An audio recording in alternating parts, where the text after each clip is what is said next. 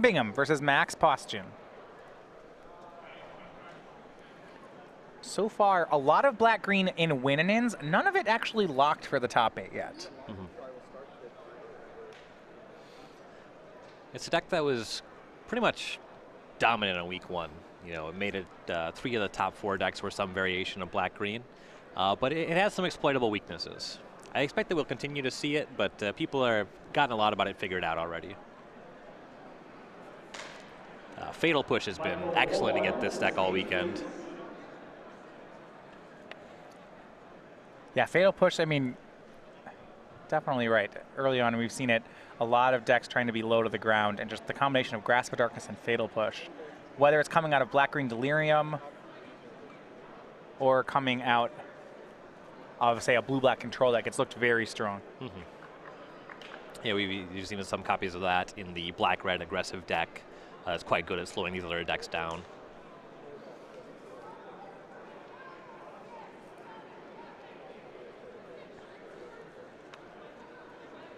So 6 players looks like trying to take a draw into top 8, 5 of them in. Bradley Shepard, Dylan Donegan, Luke Feeney, Corey Lynch, and Todd Anderson almost certainly into top 8 right now. We have 2 matches which are for sure win-and-ins. William Bingham's match here. On their table we have Zan Sayed's match. So black Teamer Eldrazi and red-black Zombies trying to knock into the top 8. Yeah, potential for some pretty sweet decks to crack it. 6 cards apiece here. Both players taking a mulligan to start.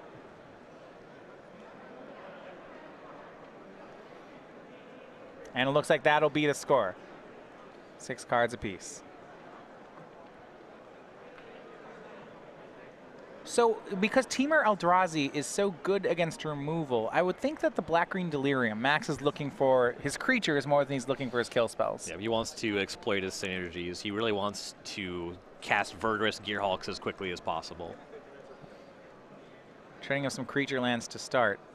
Yeah, Bingham's deck's been interesting in that I was going to say it rarely has early creatures as he plays Metallic Mimic. His early plays are the Mimic, Shocks, and Harness Lightnings. His deck really starts on 3 mana. Show me an Eldrazi Sky Spawner. We haven't seen it yet. It looks pretty good. Mimic swings for 2. So he chose Eldrazi as his creature type, which means first of all, Mimic's an Eldrazi. All his Eldrazi get a 1/1 counter. So I think he has Sky Spawner, but no land. So he plays another Mimic, naming Eldrazi, which means it's an Eldrazi, which means it gets a 1/1 counter. And then Maxwell does Grasp of Darkness it. Mm-hmm. Yeah, he does. He has Shock, Sky Spawner. Looks like even Rogue Refiner. That 3rd land will be really good, though William did miss it once. Mm-hmm. And Maxwell has plenty of lands here. That's one of the difficulties with Mimic. Right now, there's just a lot of Grasps and Fatal Pushes floating around. You see Max walking Ballista and an Evolving Wilds. I don't think you're going to get to see your play yet, Ryan. No. Mimic attacks.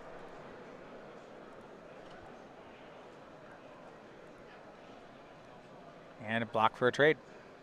It's fine by William. He picked up Harnessed Lightning for the turn, but no more lands yet. So Max is pulling away on resources.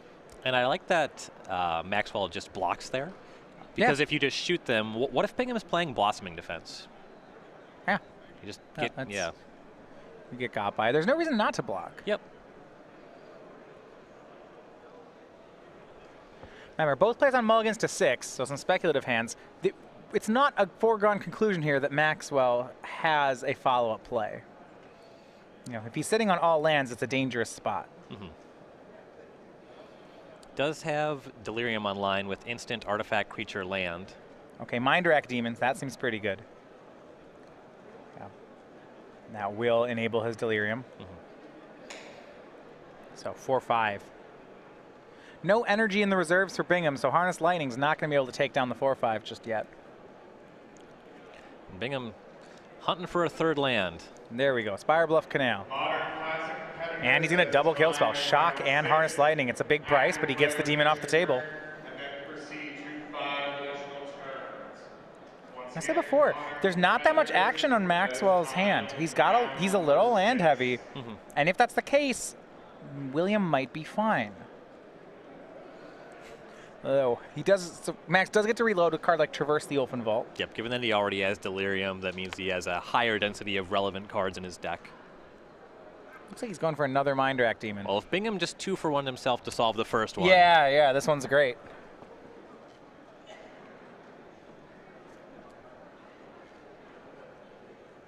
Looks like he's going to go. Here comes the demon. Yeah, another 4/5, milling 4 more.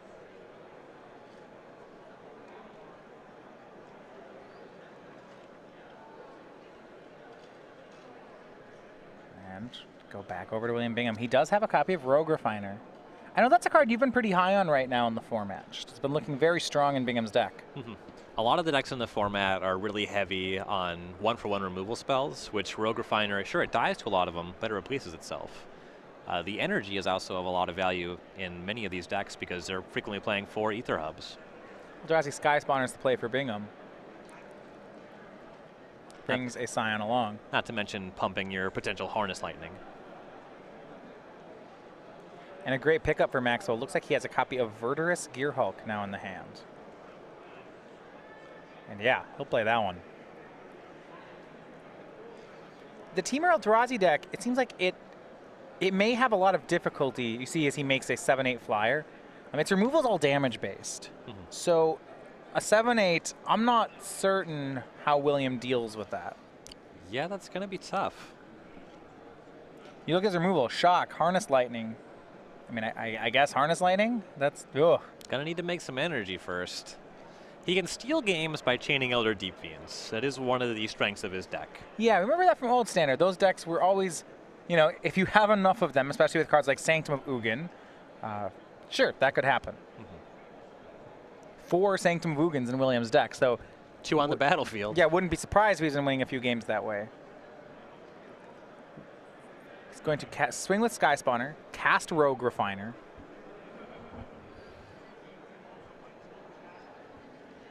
If he sacks Scion and a creature, he could emerge a Wretched Gryff here, but I'm not sure that gets him anywhere.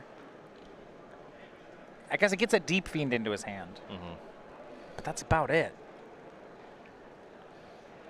Yeah, the Wretched Gryff doesn't make significant blocks on the following turn. That is going to be the play, though. Sacrifices the Scion for mana, the Sky Spawner for Emerge, and the Sanctum of Ugin to the trigger to cast Wretched Gryff, finding Elder Deep Fiend. So it looks like he's going to attempt to, as you said, steal a game by chaining Deep Fiends. But he's starting from he's very far behind to start this kind of play. Yes. It is 13 power on Maxwell's side of the board. So this line that William's doing starts with a chump block. Some really great games start with a chump block. I'm just throwing that out there. It is a precarious situation for Bingham, though. Yeah, and I suppose if Maxwell wants to make a lethal swing, he would have to add a Hissing Quagmire to the attack.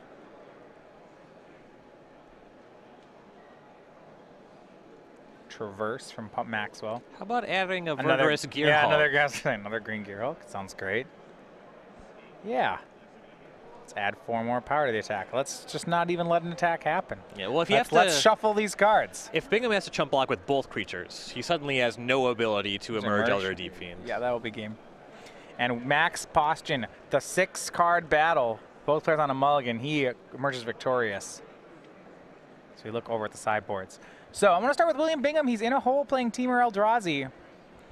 Barrel's Expertise, Incendiary Flow, Natural State, Negate, and Unsubstantiate are 2 ofs in his deck. And then he has some go big plans, which we've seen him use against these black-green decks. Chandra, Jace, Sky Sovereign, Worldbreaker. Yep. We saw him in a game where his opponent brought in a bunch of Planeswalkers, and the Sky Sovereign cleaned up very well there. So that card is really good if that's what you're expecting. The Planeswalkers are quite good as well. I really like Barrel's Expertise here. A combo that he has access to, you know, Maxwell's casting a lot of large creatures. You can Barrel's Expertise and then cast Thought-Knot Seer off of it, and then take one of their sweet cards out of their hand. So that's the 5 mana. It bounces 3 cards, and he gets a 4 mana spell for free. Yep. So yeah, I mean, especially his deck is one that has quality 4s, like Thought-Knot Seer. On Maxwell's side of the board, he's got a full 4 copies of Transgress the Mind. That's something we don't see too much out of the Delirium deck, but I have to think that's very good against a deck that's all large cards. Yes. Anything else? I think all 4 come in, but anything else you like here? I like Kalidas a decent amount. Just the potential to have a race. You can exile things. He didn't see a Matter Reshaper in that game, but yeah, that's an interaction that you can take advantage of. If you see something like Eldrazi's Sky Spawner, it's a good bet there's a Matter Reshaper in the deck, or Wretched Griff, right? Nissa Voice Zendikar is solid in matchups like this, where there's a lot of large creatures going back and forth. There's some argument for Lost Legacy naming Elder Deep Fiend. All right. It's yeah, that's the way he steals games. Take that. Exactly. I want to talk about this card, and we haven't so much of this. Rishkar's Expertise. So this is the green Expertise card.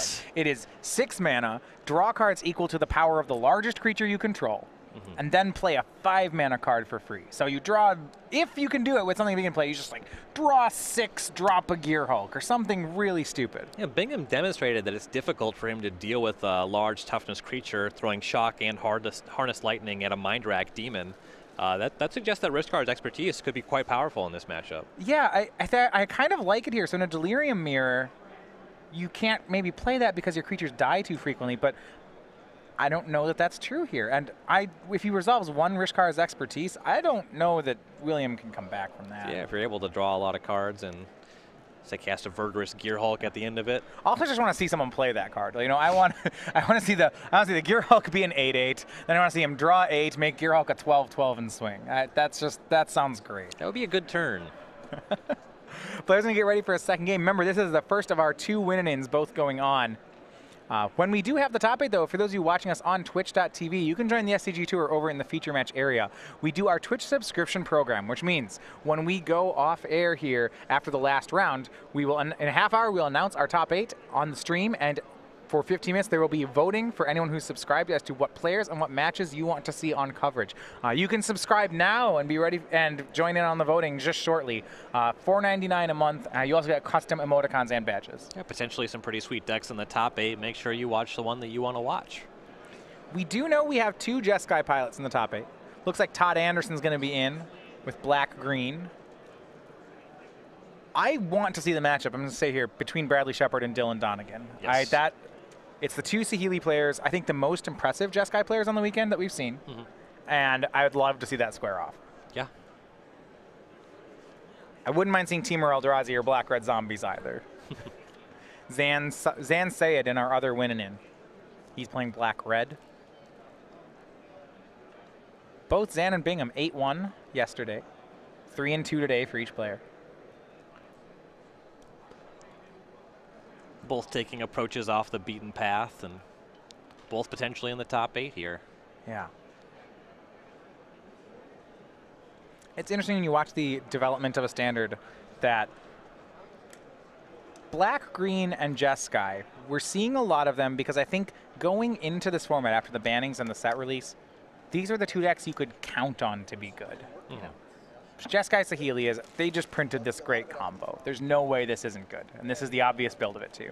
Black-Green. Black-Green's always been great. And, you know, the Delirium, it didn't lose much. It's got, those decks were, you could count on them to be good. What is exciting is they're probably not the only good decks. And watching kind of the format figure out what the other ones are. We're seeing some of it this week. Some tries last week. I imagine next week at the Pro Tour we'll see even more. Yes. There's a lot of very powerful cards in Standard currently. Right. You know, Gideon is a great card that no one's playing. I'm not convinced there's not a good Gideon deck. We really haven't seen Aetherworks Marvel since Emrakul was banned.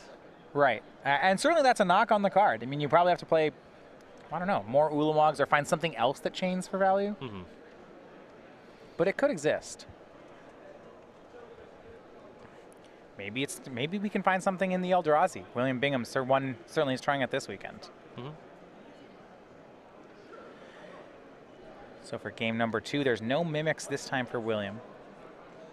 Starts off on Botanical Sanctum and Wastes, meaning he has all 3 of his 4 colors set up.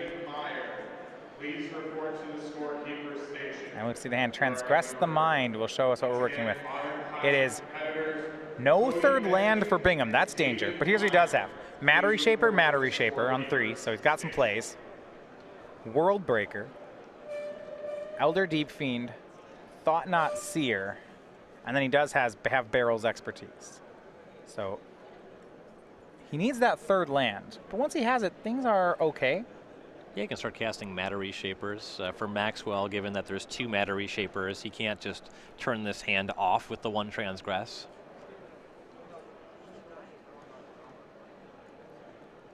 Does he even bother taking the Matter Reshapers? Yeah, he'll go for Thought Not Seer. Yeah, given that there's 2 copies, it's not the most exciting pick. So Thought Not Seer exiled. Big draw step here for William. Matter Reshaper is the sort of card that the Black-Green Delirium deck can just present a larger body than at some point in the game and not really care about the value, whereas Thought Not Seer will always take a card. Second game in a row, Williams, 2 land arrows on the play, not converting. Some bad luck for him. And now Maxwell will make the most of it. Rishkar on 3. And William, only 1 turn delayed. He hits a land, and that's just a very good one. It's his basic mountain. That's the color he was missing. Yep, all of his colors are online. So casts Matter Reshaper, the first of 2. Glad to see he hit the land. His deck's pretty neat, and I don't think he could have stomached missing again. Right. We'll see another Transgress. Well, same hand before. It's added a Sky Sovereign since we last looked at it. And Maxwell, he's going for the not letting you play Magic line. He takes the other Matter Reshaper. That can be danger though, right? Because if the board is even here, and like by taking the low impact cards, he's giving Maxwell the chance to just draw lands. Well, the scariest card in the hand is likely Elder Deep Fiend. Bingham does need to draw specifically a blue source to be able to emerge that one. But when he does, he gets a 5/6. Matter Reshaper could hit a land. He can maybe eat an attacker. There's a lot of good stuff going on. Right. Yeah, I guess I was a little surprised we didn't just see Deep Fiend, but William misses the land for a turn here, so big opportunity for Maxwell. And, you know, it does make sense just to take the only castable spell as well. You see this here with the mana. Maxwell's only play here is on Noxious Gearhulk, and now he's kind of deciding if he wants to do that. Like, you know, don't take a Matter Reshaper, then yeah, he's pretty committed to this mana denial. William with a draw. It is a land. It's Sanctum of Ugin. Yeah, but Maxwell's first Transgress did take Thought Not Seer, so no action on 4 here. Yeah, William's hand is Sky Sovereign, World Breaker, Elder Deep Fiend, Barrel's Expertise. None of those actually, he needs a 5th land before he can play anything. Maxwell looks like he's pretty heavy on lands. I believe 2 Evolving Wilds in the hand. Yeah, this is a danger, right? So we're 1 land away from this being fine. William hits the land, the Sky Sovereign shoots down the Rishkar, and this is good. Yeah.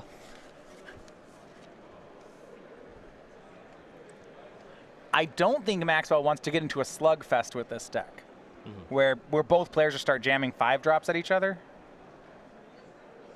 Maxwell will swing with Rishkar. Block, trade. I want to say I do like that attack from Maxwell, especially when you're looking at Sky Sovereign possibly happening. The Sky Sovereign would just kill the Rishkar. It's also true that until Bingham can produce another creature, he needs to find blue source and now another creature to sacrifice to Elder Deep Fiend to cast that.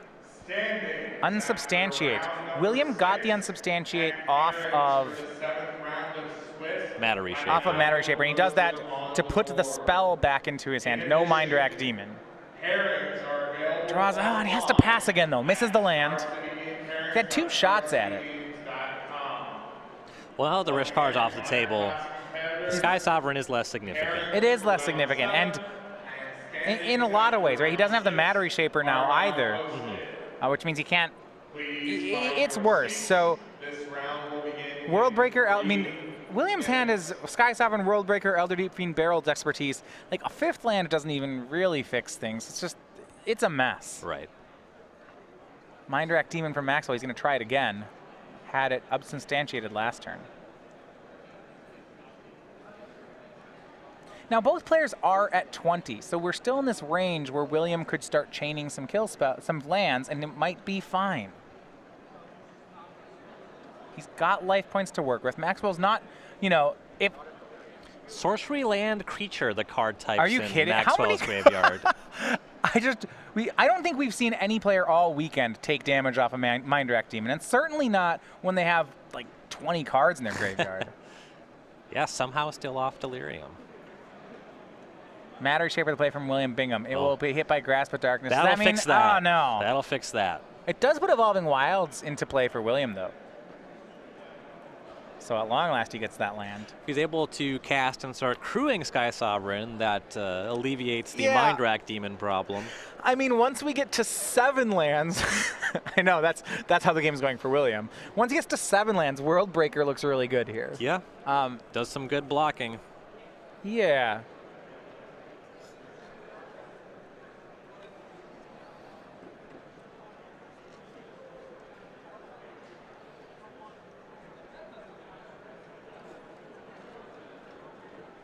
So because of that Grasp of Darkness, Maxwell's not going to take damage.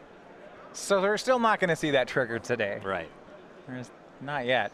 I kind of forget there's even a drawback on Mind Rack Demon. It just comes up so seldom. It's just a 4/5 for 5. Yeah. Flying Trample. It's a good card.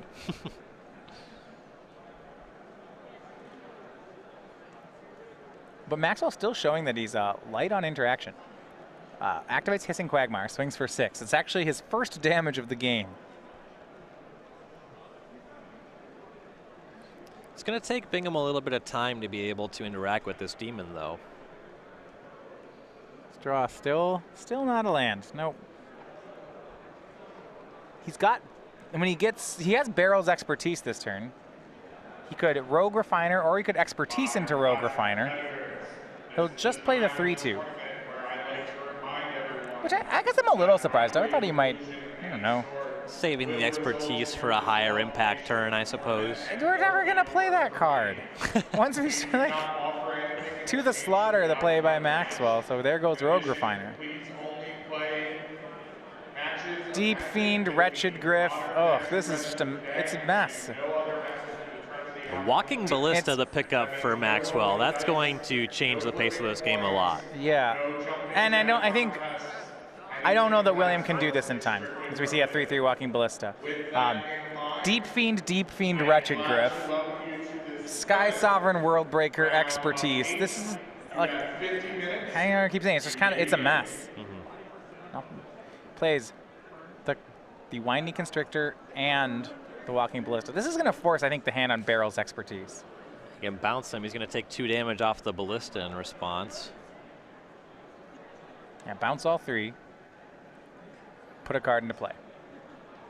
Or cast a card. Puts Eldrazi Sky Spawner into play.